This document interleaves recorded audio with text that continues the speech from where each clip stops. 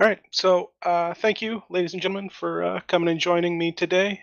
I was asked to give a presentation on the Tranquility Trading Tower and the Tranquility Trading Consortium uh, about 2 weeks ago, and over the course of the last week or so, we've managed to finally get a date locked in, and here we are.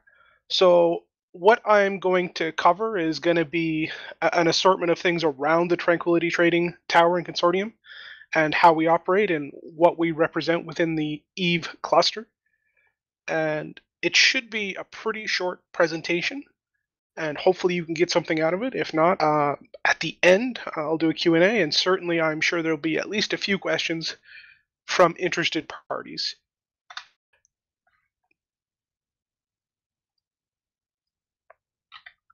So, usually the way I start a presentation is kind of trying to describe who I am.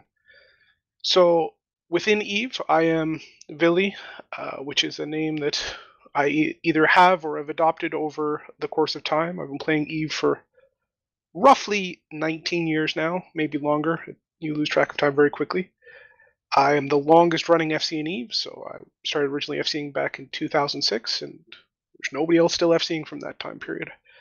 I was the leader of the Legacy Coalition at one point, which is obviously now defunct and dead. I am a four-time CSM member of CSM 2, 14, 15, and 16. And during my tenure as the leader of the Legacy Coalition and the military commander of Test, was put in a position where I was the one anchoring and establishing the Tranquility Trading Towers, which would later become the Tranquility Trading Consortium. It has given me a significant view into the wider Eve ecosystem, especially the high sec and other areas of Eve, and it allows me to kind of get a pretty broad view that it enables me to see how things are going, and it allows me to maintain a finger on the pulse of Eve, I guess you could say. So what I'm going to talk about today in totality is going to be the history of the towers and consortium, the facilities we offer, and how you can utilize those facilities for your own benefit.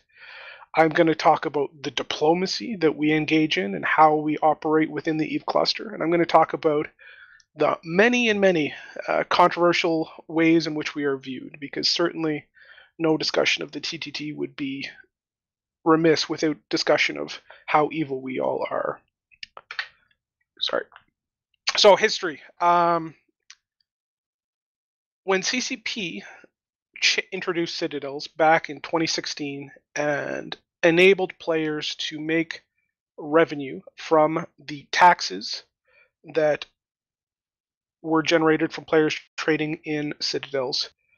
A player that many of you may not know, or one of the original bloggers of Eve, Greedy Goblin, made a prediction that, and this is in 2016, long before the tower was ever put up, that all of the powers of nullsec would come together to take over the server's trade. He was wrong in many points of his predictions, but many other points he was very correct, which is a very kind of ironic thing because he had been known for being along the line of what we would now call like a schizo poster or something of that sort. Very much saying a lot of crazy things, but every once in a while the clock is correct once or twice a day, and certainly his predictions were correct.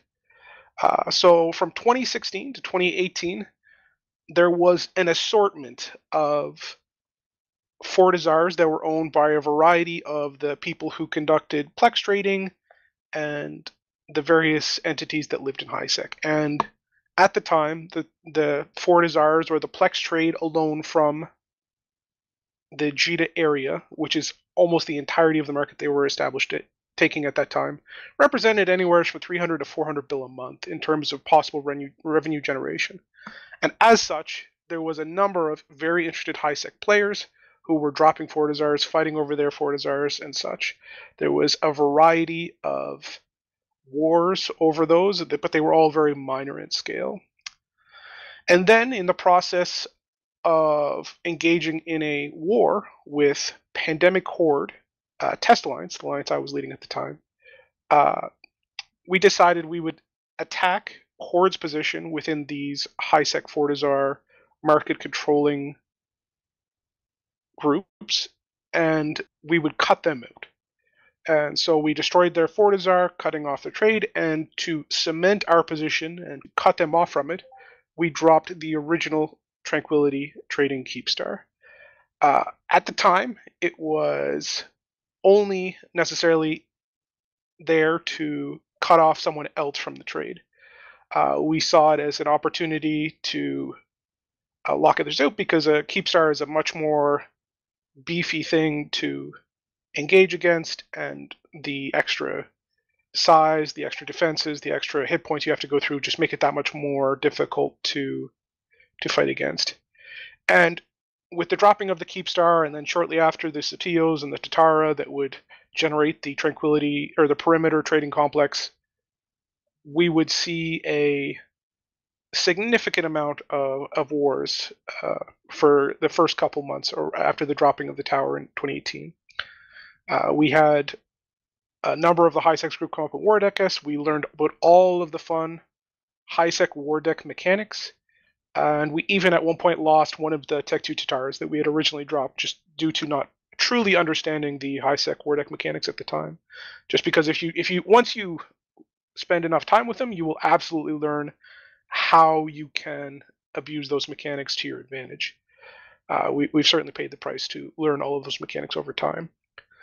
So eventually, the war went on, and the war went on, and the war went on, and we started cutting deals. We cut a deal with Pandemic Horde, and we cut a deal with ICY.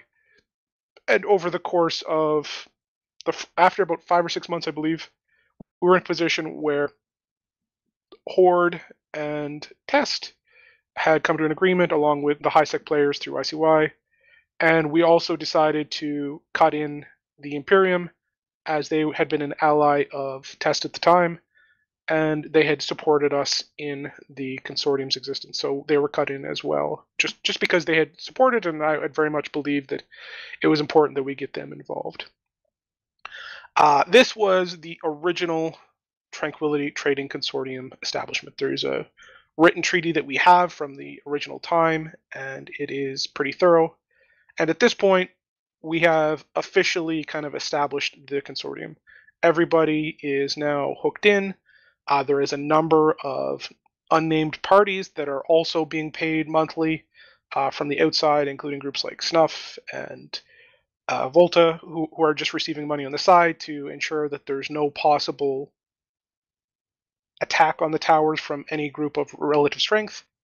And life is good. And it would settle and stay that way for about 2 to 3 years. The consortium would make a significant amount of money, starting to hit into the trillions after the trade had kind of settled and the trade had become more confident in our ability to survive and our ability to present them at reasonable benefits that they could take advantage of. In this period, you would also see the anchoring of the Tranquility Rebel Tower, which was the Keepstar and Ignoitan, which would later be destroyed by Snuff during the course of World War B. This was more of an experiment to see if we could offer reaction services and super capital trading from a safe Keepstar in low-sec, but obviously low-sec is a very different beast with very different constraints.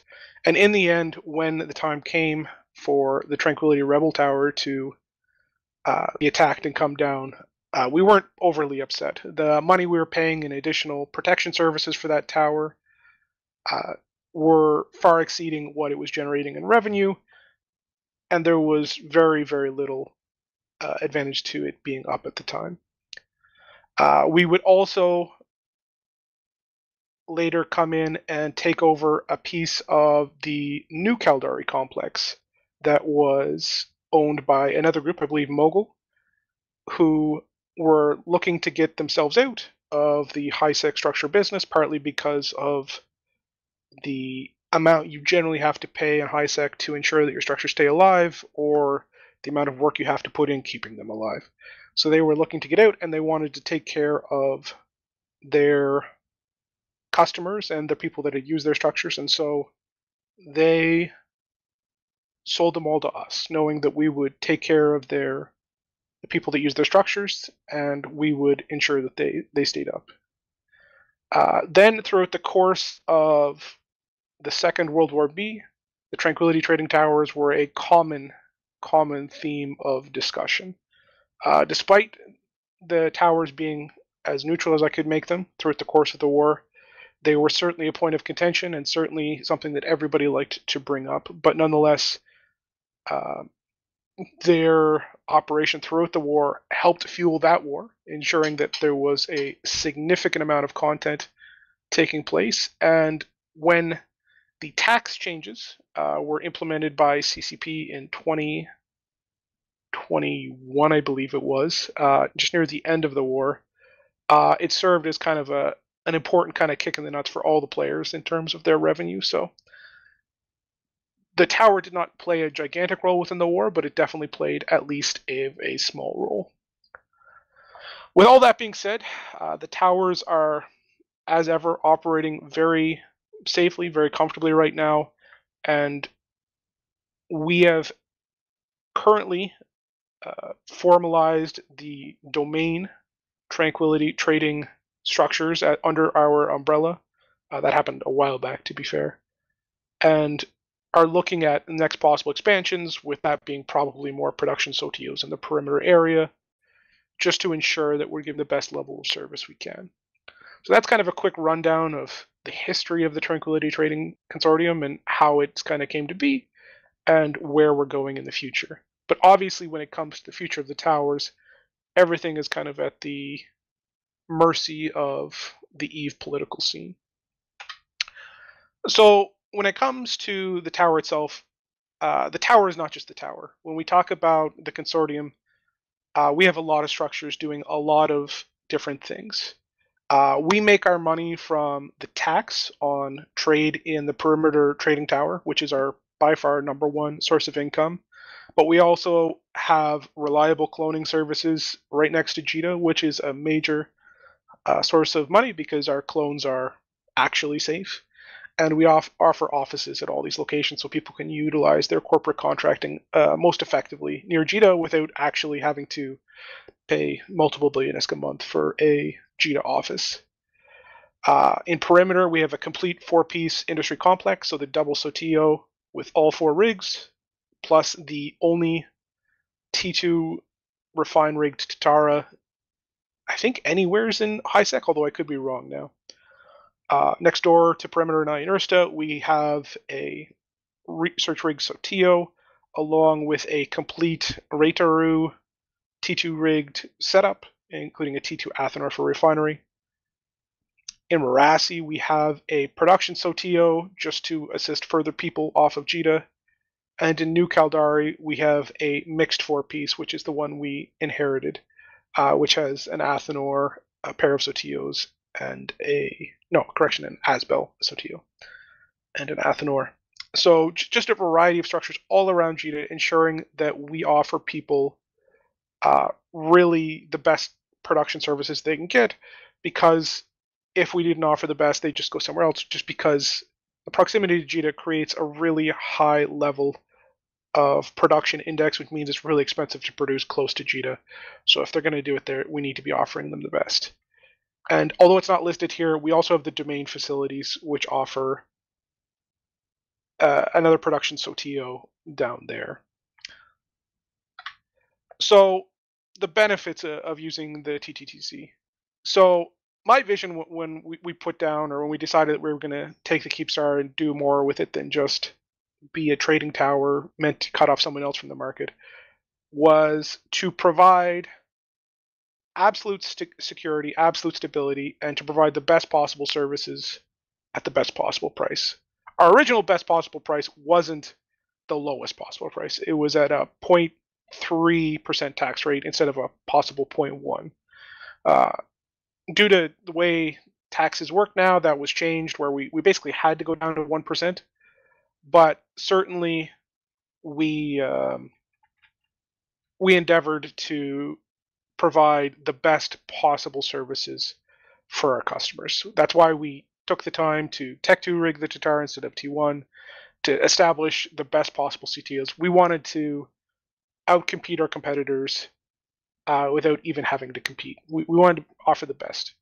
And at times I've paid a cost for that, and certainly it hasn't always been the most financially correct decision to establish things in the best possible way to set them up with the most expensive rigs and such, especially when I look at the losses in Yoitin. But definitely, I've always wanted to ensure that when people are coming to trade with us, build with us, refine with us, we're giving them the best possible services we can. So the big benefit of using the Tranquility Trading Tower to market trade with us is cost savings. If you look on the right there, I've got three pictures. The top picture is a broker's fee of 3% and a sales tax of 8%. That is what an unskilled, with no standings character generally pays to trade in JITA. That is 11% tax on your sales orders. The second picture is what my personal market alt pays in terms of tax in JITA, which is a broker's fee of 1.26%, which is a pretty solid or pretty high level of standings with Caldari, and then a perfect skills 3.6%. And at the very bottom, you can see the broker's fee of 1% and sales tax 3.6%, which is what a correct skilled character in perimeter pays, which is the lowest you can go, which is a 4.6%. Technically, you can get a tiny bit below the 1%, is my understanding, if you have perfect standings with Caldari, but to do so requires a level of standings that almost nobody has. So understanding that means that every trade you do at the tower versus in JITA, unless you have significant standings, you're paying about 2% more, assuming no standings. And if you have any level of skills, that factor can be more as well.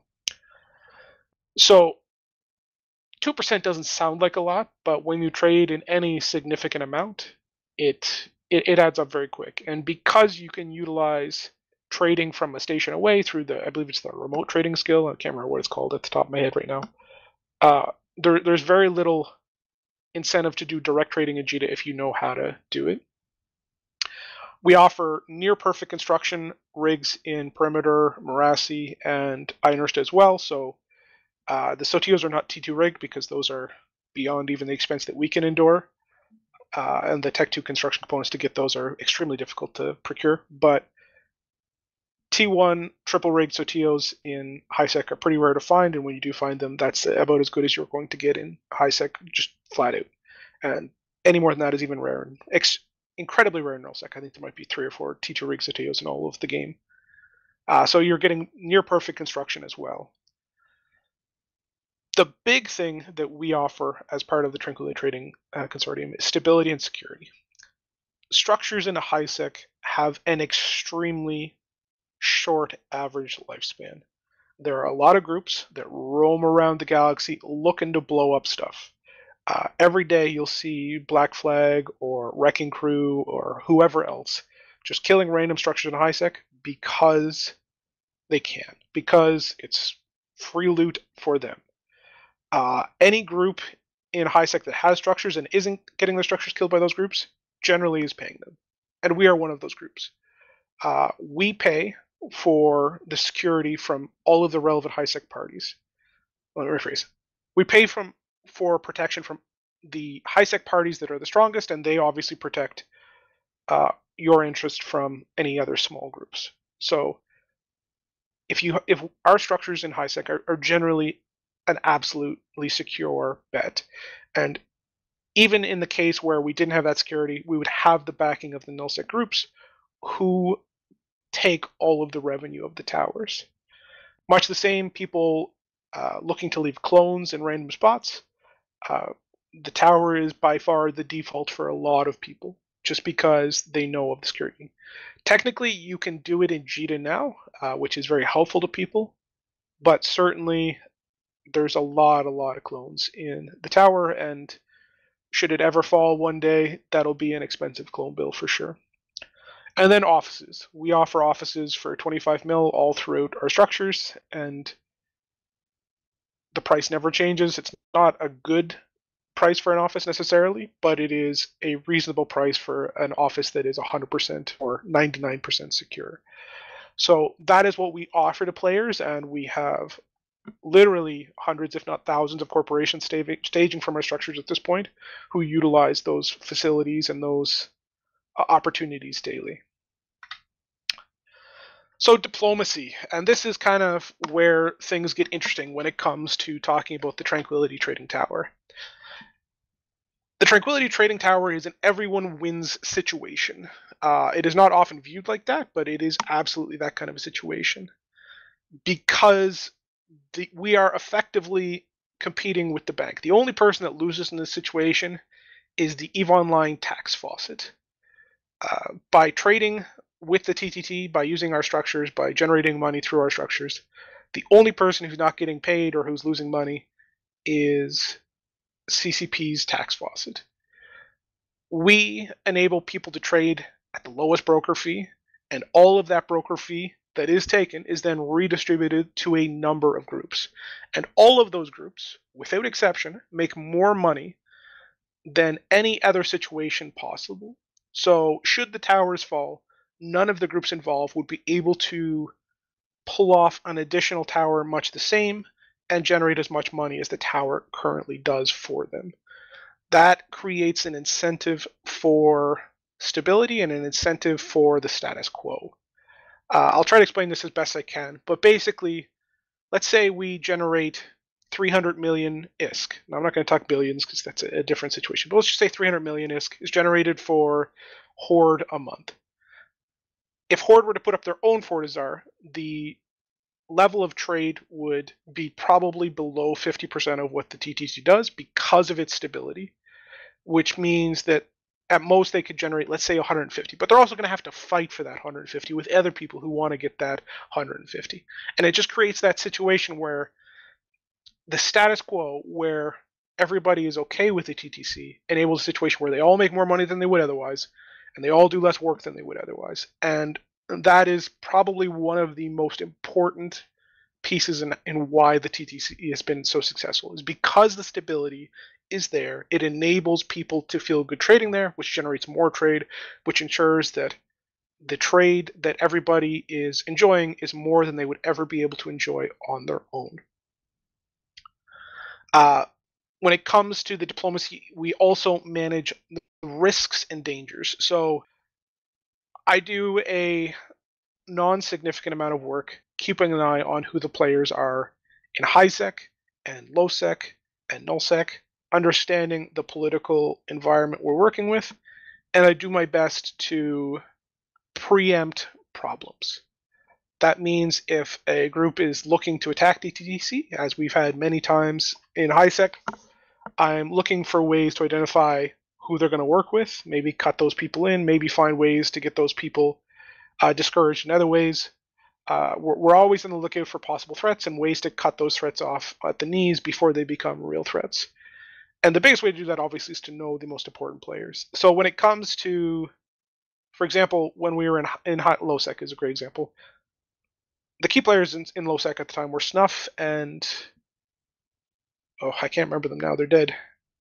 It was a low sec group that was based in US time zone. I can't remember them now, but we ensured as soon as we moved into low sec that these groups were paid off, that they were taken care of, and that they were comfortable with us being there. Obviously, Snuff decided to change their mind at one point, but nonetheless, it's about knowing the key players. And in high sec, we ensure that we know who the key players are in high sec and in null sec, so that we can ensure that they are with us and not uncomfortable with our operations. The other big trick is ensuring transparency. So all of the money that comes into the TTT is fully auditable by the people who are pulling money out of the TTT. So everybody is able to look at the wallets, understand what's going on, and nobody feels that anything underhanded is going on because nothing really can. This ensures that everybody is comfortable and everybody, whether they like it or not, necessarily can't say that something underhanded is taking place.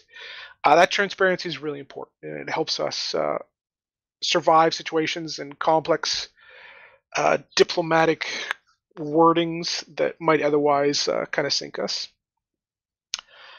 And interacting with us. So this is a pretty simple thing. Anybody that wants to interact with the TTT in any particular way, they can always just send me an email on the TTT CEO character. Uh, Generally, I review those emails once or twice a week, if not more. There's actually very few of them. We don't accept new corporations into the TTT. We don't accept players into the corporation itself because it's mostly just a holding corp. But all we're ever really going to say is, as long as you don't shoot the tower, we have no issues with you, and as long as you don't drop competing structures in the forge, we're not going to have any problems with you. So that's really the only interactions we generally have with people. But every once in a while, somebody comes up with a cool idea or a cool question. So there's always a relevant thing to talk about there. And then why there will never be a second TTT. And that's an interesting thing, but it's something I've talked about a lot over the years. The first is always the best. And at this point, if there was a second TTT, or if the first TTT was to die, the chances are a second TTT would not be successful in the same way, because a large percentage of the reason this first one is so successful is because of its viewed invincibility. I don't believe the structure is by any means invincible. It very definitely can die if the right conditions are met. But the second tower will never have the same level of viewed invincibility that the first one has. And because of that, people will never see it as with the same level of stability. They'll never be as comfortable trading in the second one as they are the first, and so on. And that's a really important factor that helps play into the how to create an everyone wins situation as well. So failure points, and this is kind of a really weird one to talk about, but it's important to say. The TTT is run by me.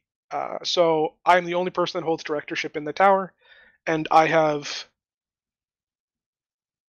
given nobody else the rules to trade or transfer the towers. All of your assets are safe, but in the end, everything relies on me in that regard.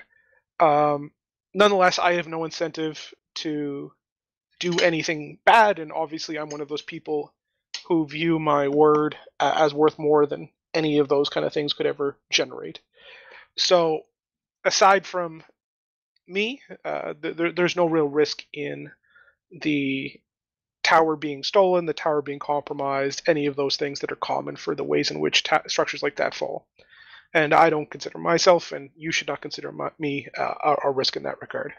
And then the obvious failure point is the war to come. So certainly there is no doubt the tower will fall eventually.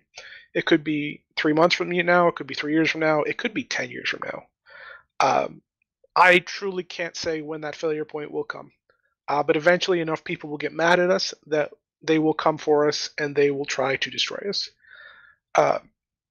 But when that happens, it'll be pretty obvious, and it's only a 1% asset safety to get your, or even if it's 1%, I think it might be 0.5%, to asset safety your stuff in ISEC from the same system. And certainly I don't think anyone should be overly concerned about that point. And then unaligned. So this is just talking about, I just wanted to add a little section about here. HiSec life is a very quiet life, and the TTT lives that life by being the big bank. That's to a degree what we aim to be. We aim to provide people with services and to not piss anybody off. And to a degree, that is how you can be successful in HiSec more often than not, by being friends, not enemies, or being neutral and not enemies. Generally in HiSec, it has been my estimation that most people want to find ways to pick fights or want to help others, and there seems to be very little in the middle. And then when it comes to boundaries with us and others, always talk to people as much as you can and try to find a way to operate in the best of faith. So I had a slide in here for controversy, but I seem to have dropped it. So I just did want to take a second here to talk about the discussion of the TTT as well. So over the years, the TTT has been an incredibly controversial topic. Many people view the way in which we operate as being bad for the game. They see the fact that our operation generates a significant amount of ISK, and that ISK directly goes into a number of nullsec alliances as being a problem, and they view the fact that we have a keepstar in highsec as also being a problem. The reality of those claims is that generally they are somewhat unfounded to slightly founded. The keepstar and highsec problem is not really a problem if any group could get the numbers required to take the tower down. The tower is defended by people, not by its hit points, and that is always going to be the truth. The reason it has survived and why it is viewed as invincible is not because of its hit points and its damage cap and the difficulty in operating in high lag environments. It is because most people know 1,000 or more people would come to defend it. And when it comes to the discussion about paying off nullsec alliances, and that somehow being bad, I'm not going to argue that alliances getting money is good or bad. It is just a thing. However, the alliances that take this ISK are almost always going to be spending that money directly back on their members. And there are a number of alliances that don't get mentioned that receive ISK from us as well over the years, especially, that also enjoy that ISK and put it to good use. Taking money and giving it to alliances enables those alliances to do fun things with it. And I think anyone that doesn't appreciate that generally is only doing so from a position of wanting to be in on the score, which is a controversial take, I know. But the only people I've found that are truly opposed to the TTT are doing so usually from an opinion of either jealousy or ignorance, and it's always tricky to say. With that being said, I will move to the Q&A, and I'm sure there will be some people with interesting or controversial views on the TTT, and I'll be more than happy to take questions about it. That concludes the chat, and I'd like to thank EVE University for hosting me and being pretty pleasant and trying to set this up. It was on their request. Certainly, I don't normally go around talking about the TTT, but it's been an interesting experience coming here and talking with you all for them. So thank you very much.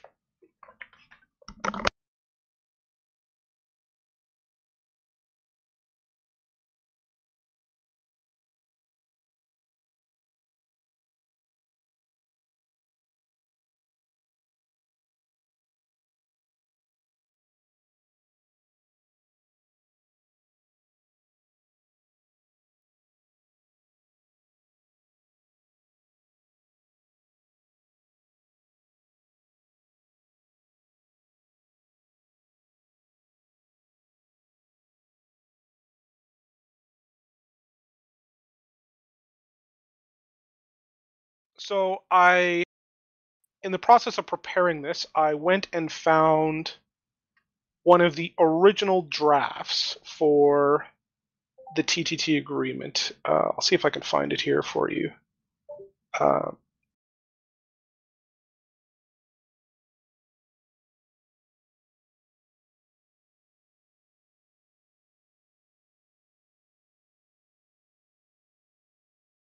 Just trying to open it here on Discord.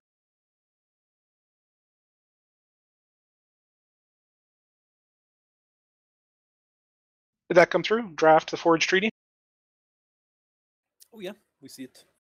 So this was one of the original drafts of the treaty. The treaty nowadays doesn't look quite like this. Obviously, many iterations of the tower have changed considerably. But what usually happens is that a group of players would work.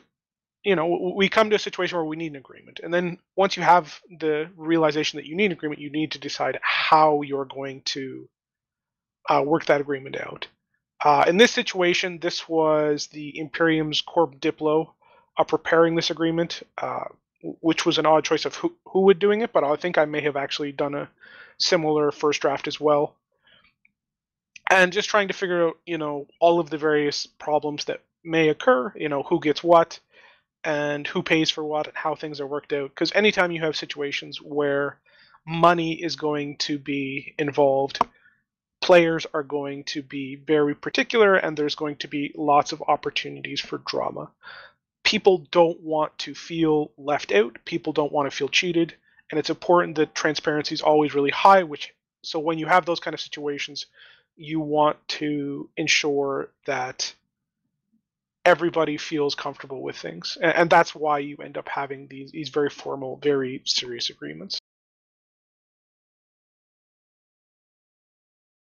If that kind of answers the question. Yeah, and maybe just like who signs it? Is it people signing it with Zimitani and Vily, or are you actually The signing original it signatories to the agreement were Mitani, myself, and Gobbins, I believe. Cool. And then ICY was just working with Horde at the time, so I think Gobbins kind of notionally signed for them, although I'm sure they agreed with it.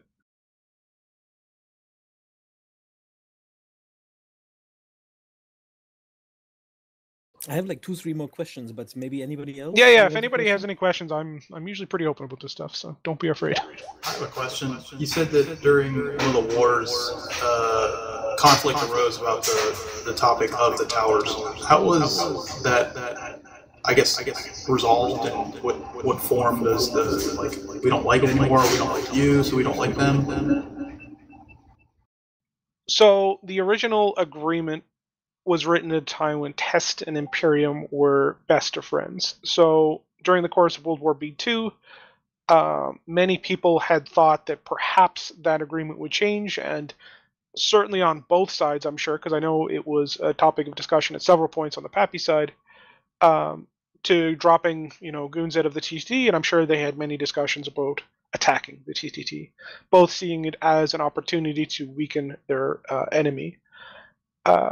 As kind of the guy making the decisions at the tower itself, I pretty much said we're gonna continue on with the agreement until we have a reason not to. And obviously there was a lot of flack from both sides, for people saying we should do this to attack or hurt our enemy, and then on the other side you would have people saying, how is this a real war if both sides are still generating money from this same asset? But in the end, the tower did manage to remain neutral, partly I think because one side wasn't sure they could defend it, and one side wasn't sure they could successfully attack it. So neither might not have necessarily seen the reward there if they broke the agreement, or maybe both sides just wanted to ensure that they kept to their agreements, which is a very serious thing in nullsec, and something that doesn't have a clear value, but has a value that is very unquantifiable, which is the value of your word. And agreements in Eve can be tricky, but certainly everyone wants to always ensure that their word is maintained as much as humanly possible, because once it's gone, you never can get it back. So, does that kind of answer your question? Yeah, it sounds like they were toying with the idea of blowing this up, but that sounds real nuclear since it hurts everybody and hurts ourselves as well. Correct. And when you say toying with the idea of blowing it up, I think it's much more a situation of toying with the idea of attacking, right? Because unfortunately, especially throughout the course of that war, there was no guarantee you would be successful, right? And then you create a situation where you've broken the agreement to conduct the attack, and if you're not successful, then you're out of the agreement, and you've lost, that income, but you've gained nothing, right? And you've strengthened your opponents because they're going to be cutting you out of the agreement. Thank you. Well, any others? But yeah, you talk about how diplomacy keeps the tower safe. Back in April or of 2022, the Serenity Trading Tower was destroyed by a huge fleet of Vexers. That gets to the point where you think there is a battle. Like, what sort of fleet do you think would be taking down the tower, if you could imagine? So we've kind of game theoried a number of different fleets. It's important to remember that when the tower died on Serenity, it died to an attacking force that was 2 times, I think, or maybe more, the size of the defenders because the Serenity server had shifted so abruptly away from PIBC, I think it was. So it went from a situation where PIBC had 2, 3-1, 4-1, 5-1 kind of numbers against the rest of the whole server, to all of a sudden a situation where they were kind of one of the smaller alliances, right? So it created a situation where all of a sudden numerically you don't have that advantage. I don't personally think the tower is particularly defendable if you do not have a numerical advantage. Structured and HiSec are, by definition, weaker than structured and nullsec because they don't have some of the key points like a PDS, like a Doomsday. It's just a big pile of hit points. So if you can chew through those hit points, you can reinforce or kill the structure. And if you don't have a defensive fleet larger than your opponent's, I definitely don't feel like the structure is particularly defensible. And if your enemy brings fleet X, then you bring fleet Y, or they bring fleet Y, you bring fleet Z. Obviously, there's counterplay to every different type of fleet, but that would be a situation, or that would be based on the situation how it is. If they brought Vexers, there's a number of different things you can do to Vexer fleets. They are not actually all that strong, to be honest. Does that kind of answer your question? Yeah. I was just really interested. No, absolutely. How much ISK per month does the Tranquility Trading Consortium bring in profit? So I can't discuss I'm not going to publicly discuss what it brings in now. I will say it brought in its early months 300 to 400, and at its best months it was averaging about 1.7 trill. That was pre all of the tax changes and such. So it's somewhere between those two numbers, but it's not on the high side anymore, and it's not on the low side either. So that kind of gives you a reasonable range, I think, but about as much as I can kind of meaningfully give. It's also difficult to fathom this size. It is, but on the alliance scale, that amount of ISK is not as much as you would think. When you start talking about paying 2, 3, 4, 500 billion ISK in alliance infrastructure, paying solve bills, paying Sinojammer bills, paying for alliance SRP, and then you start taking that amount of ISK and you're splitting it 2, 3, 4, 5, 6 ways, it can go very, very quickly. All of these amounts of ISK are nice, don't get me wrong, and they're important to a variety of different alliances, and that amount of money generally can be extremely helpful in the running of an alliance.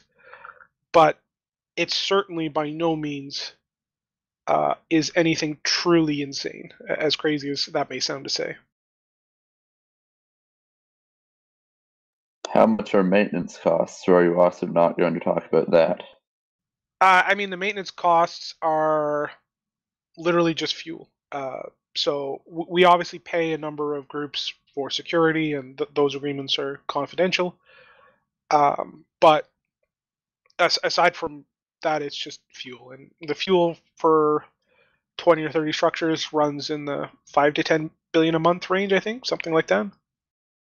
It's nothing overly insane. It's pretty reasonable, or pretty small factor, I guess you would say.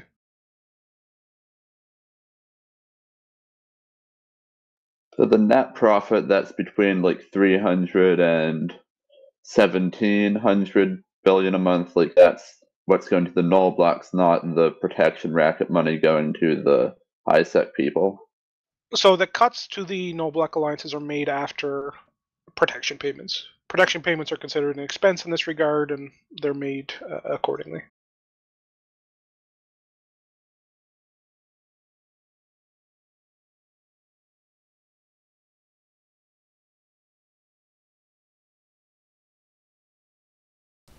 Yeah, if you allow me another question, I'm a bit curious about... I'm willing to sit here for another 20 or 30 minutes to answer questions. Perfect. Like so I'm curious about sort of the bigger economic questions, especially with sort of CCP doing quite a bit in the area of, broker tax, sale tax, doing some changes.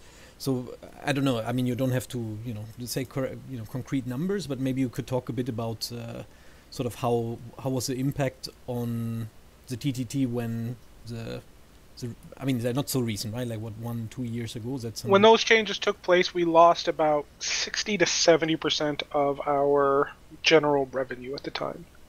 For that's context, quite significant. Yeah, so it was But quite there was, significant. Vily, there was We've for a very recovered a short- little bit, but not a ton. there was also a short period where I think there was, I want to say it was only a week or so, but there was a moment where it was cheaper to trade in Jita because there was some incentive for a very short period. I don't recall exactly.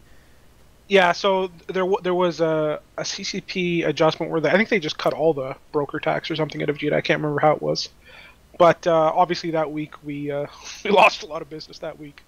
But obviously, when you're operating in a scale of years, you just look at those situations and you go, okay, it's a hiccup. You deal with it. You move on. I don't think any of the alliances that are enjoying the money from the TTT view that money as something that they are leaning on, I guess. They all probably see it as things that pay bills and allow them to do fun stuff, but not necessarily something that they're 100% reliant on. So if, they don't get a strong payment for a week, then nobody's super stressed about it, I don't think.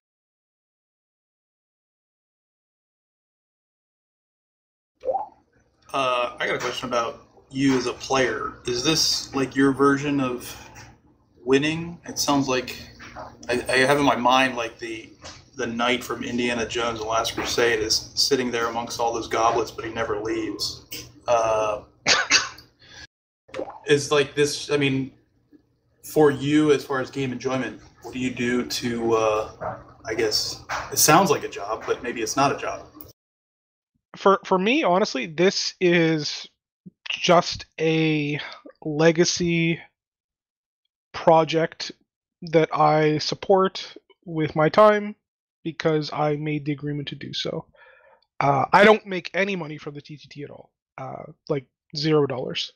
So I manage the tower because I agreed that I would do it, and a lot of players put their trust in me to do so. And if I let the towers fall, then obviously their assets, their build jobs, etc., would be at risk. And I view that trust in a pretty important way, I guess. So fueling the TTT, like I generally do it on like 1 year stints. So I'll take a freighter out, I'll buy 50 or 60 billion worth of fuel, I'll spend a day or two fueling all the structures, and then I won't think about it for the most part. I log in every day or two to just make sure nobody's war decked us or see if there's any customer complaints or issues.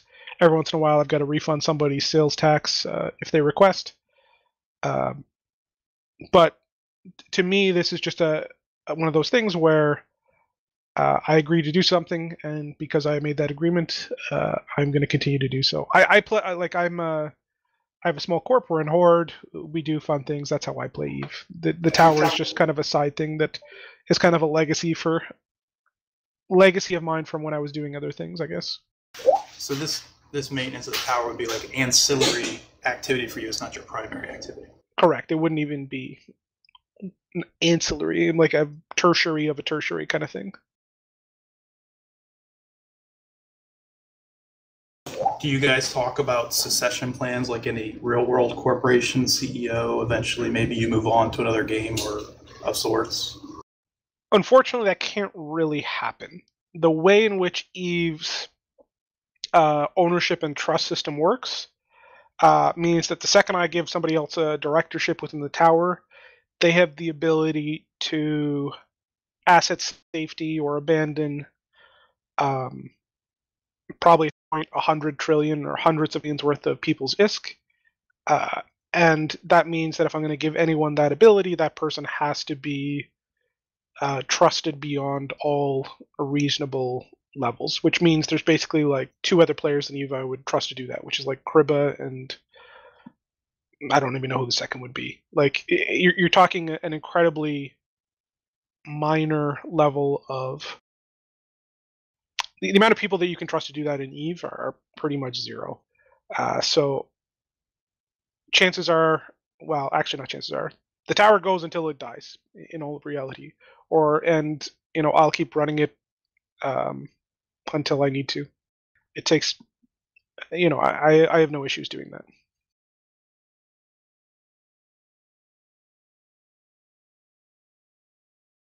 Did you make the tower try to benefit Eve players as a whole, or your null blocks, or who do you view? You talked about everyone wins, but So yes, I did. When I said kind of my vision, the vision was to provide players the best possible services they could receive, so that they could utilize those services. All of the expansionary stuff around the TTT, the Marassi Sotios, Inersta facilities, the refineries, the production Sotios, the new Caldera stuff, that's all stuff that is meant for people who are not the no blocks, let's say. Those facilities generate, I don't want to say no income, but basically no income. Production structures, the way the production tax is set up, where it's almost entirely index based and then the tax percentage is based only on the job, means that the amount of tax that production structures, refinery structures, etc. generate is literally almost zero. So we make a little bit of money on the clones there, a little bit in the offices, but when you compare it in the cost of actually fueling, structures running, 5 service modules and all the rest, it's almost zero real reason to do it. If we were literally just here for the money and just for the no blocks, there would be a Tranquility Trading Tower and maybe the refinery, and that would be it. And realistically, that's just never how I wanted the tower to be. I wanted to create something that would help all players and hopefully build a little goodwill. And just because people don't generally understand how we operate or what we do, that desire to generate some goodwill was never really well reciprocated, because obviously we pay the no box who are evil, but that's kind of the goal. And I've always kind of viewed the trust of the player base and my ability to provide a service for them as kind of the sacred duty of the TTC.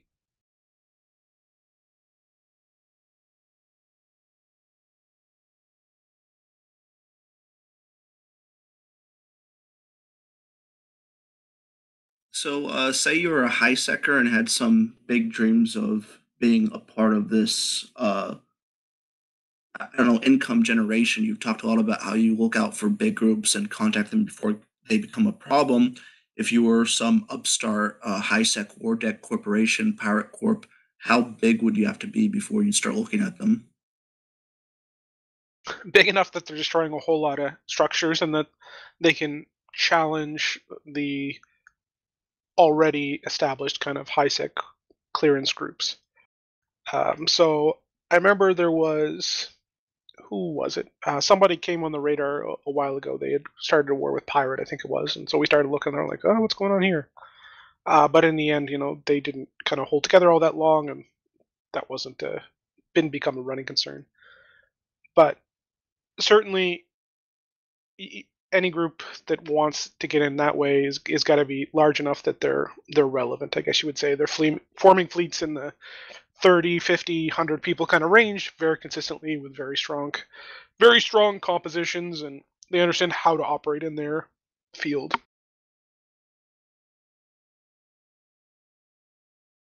If that kind of makes sense. Yeah, it does. So, like Uni, if we were actually a corporation that war decked, us being able to field like 100, that'd be the appropriate size if we were doing stuff like that. Yeah, you would definitely be qualifying in that kind of category, yeah.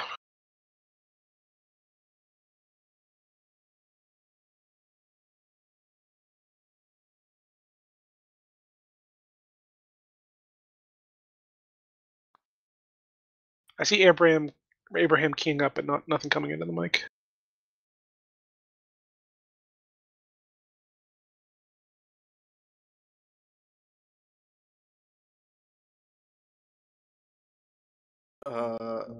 Okay, you first. You first.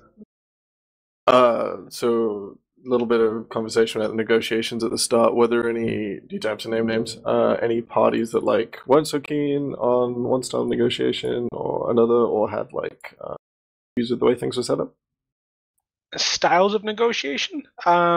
Or like you mentioned, like the different ways of like formalizing the agreement, that sort of thing. So everything that I've dealt with started with like person-to-person conversations, usually directly with leaders. So at the time, I was running Test Legacy, and I would have a private conversation with Mitani, and I would have a private conversation with Gobbins or ICY, and I would kind of just lay out how we wanted to operate things, and then I talk to somebody else, and back and forth and back and forth. I generally found group chats, larger group chats, to be problematic because there's so many people with so many competing interests. You can get yourself in trouble trying to develop a consensus. When 4 people are saying the same thing at the same time in different ways, and then they all see each other's challenges. So I generally just did one private conversation at a time until we got to the point where we had a rough idea that everybody was agreed upon, and then we could kind of more formalize it into something that would work. That kind of answer your question?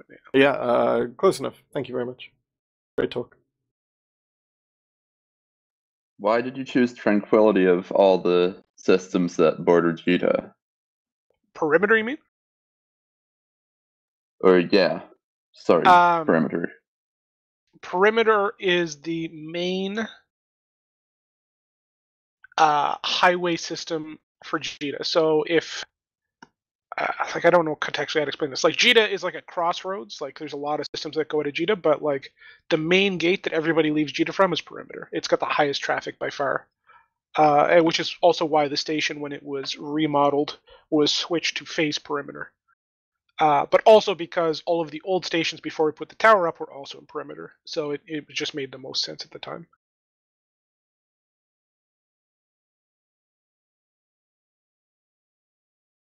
Can you hear me now?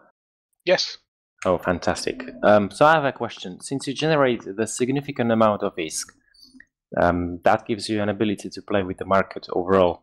Let's say shifting the base cost of the items, cost, technical inflation, or buying out completely one commodity and double the price, just like what happened to the Plex, for example, couple of months ago. Do you have any interest in these activities? So I don't generate the ISK, right? The ISK goes to the tower, and the tower then pushes that ISK to the relevant nullsec layers. However, right before World War B, we were on a long-term plan to shift Jita to Perimeter. We had been buying out different sections of the market day by day, moving them to Perimeter in preparation for what was going to be a complete Jita buyout and relist in Perimeter, forcing people to go to Perimeter to get their goods. That plan never came to fruition because the war came in play, and then we had to start selling those assets to support activities. But at the time, we had planned to do that en masse, to buy out everything relevant in Jita. So basically, I don't know, the majority of the primary ship lines and a lot of the relevant module lines, so that if people wanted to be able to buy and fit their ships, they would go to Perimeter versus Jita, which we figured would be the first best step in terms of translating people from one place to the other. And then we would have to do that for, we figured it would be a couple of months of having to buy everything out in Jita, move it over Perimeter over and over and over again, as people would continue to relist their items in Jita. That plan never ended up coming to fruition, but we were about 5-6 trillion in terms of prepping for it when the war kicked off, and obviously then the plan just wasn't a priority at the time. So we've definitely talked about that stuff before, and obviously we saw that as an opportunity to generate an incredible amount of revenue, obviously, because Jita sees, I think, 20x the market that Perimeter does, or something insane like that. But obviously it just never came to fruition. It was a fun plan to do, but yeah. Does that kind of answer your question, or like? Yes, it does. Yes, thanks.